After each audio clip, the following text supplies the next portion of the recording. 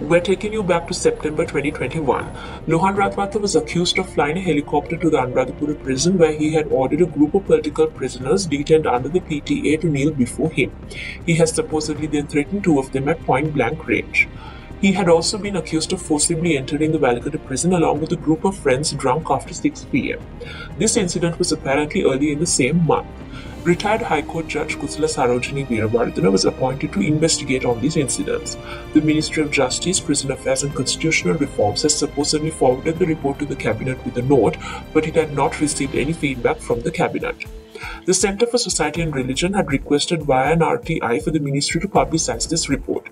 This was rejected by the Ministry on the basis that this probe was ordered by the Cabinet and the information could not be disclosed. The RTI Commission, in response to the appeal made by the CSR, ordered the Ministry to release the report on or before the 23rd of February.